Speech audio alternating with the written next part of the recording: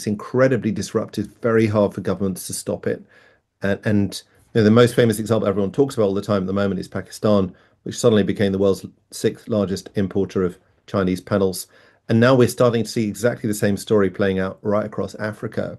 So Ember put out this piece a few weeks ago showing that Africa's seen a 60% increase in the import of Chinese solar panels in the last 12 months.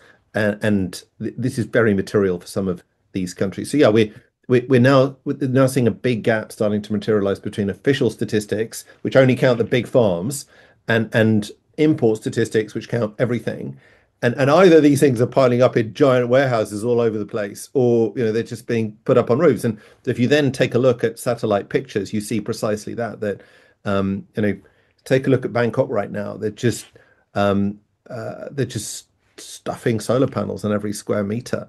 If you have a look on your satellite pictures. So yeah, it's incredible. It's happening faster than people can count it properly, and therefore it's going to be more disruptive. And I think one of the big barriers to change that people have been talking about an awful lot over the last 2 years, we can't build the grids and we can't do this thing, but actually that gets solved by distributed solar and batteries.